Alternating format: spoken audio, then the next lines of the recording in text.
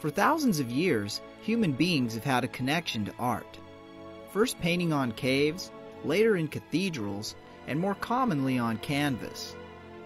Today, our drive to create and share with community can be seen during the I Madonnari Art Festival at Mission Santa Barbara. Although many people will visit the festival and admire the art, few actually know who Madonnari are. I'm sorry, what is what? I don't know. No idea.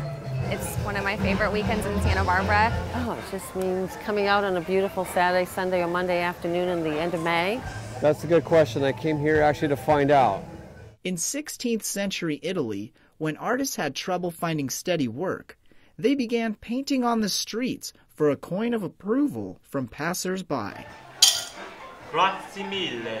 These are the people who draw the Madonna on the sidewalk in Italy. One would be a Madonnara or a Madonnaro, depending on gender. It is a tradition that goes back 500 years where the artists would work outside the cathedrals reproducing the old masters' paintings of the Madonna and Child.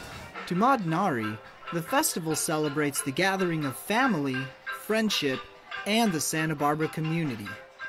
We get together, we play, we draw, we create images. It's a gathering of the tribe, if you will. I've been doing it with a couple of my friends. We've been working together and understanding that it's not about, who shines. It's about, making the piece as a whole look really well,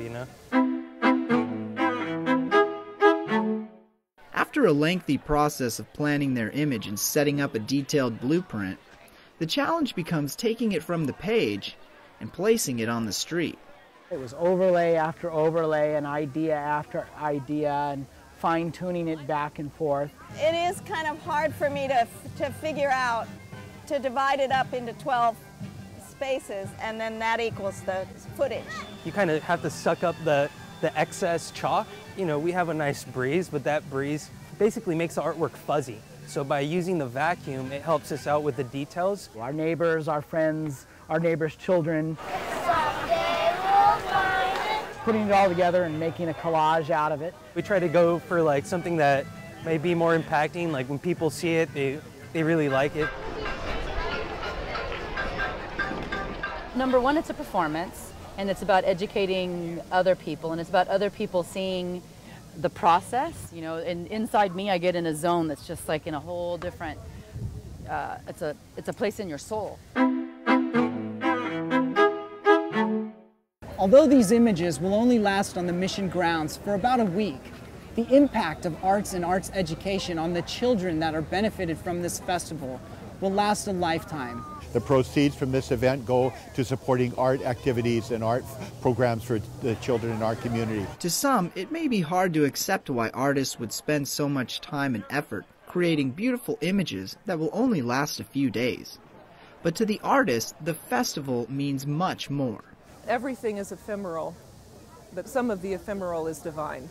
Art is a very important part of expressions, inner expressions of the heart, and this is a wonderful way to support that. 18 years ago was the first time I came and sponsored a square. I have a karate school called South Coast Karate, and I wanted the kids in my school to be a part of this festival.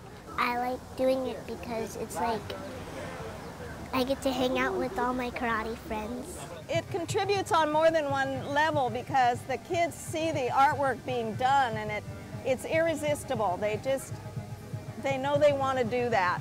The I Madonnari Festival benefits the Children's Creative Project, which provides over 50,000 children in Santa Barbara and San Luis Obispo counties with resident artist workshops and performances by professional touring artists. Bring arts into the schools.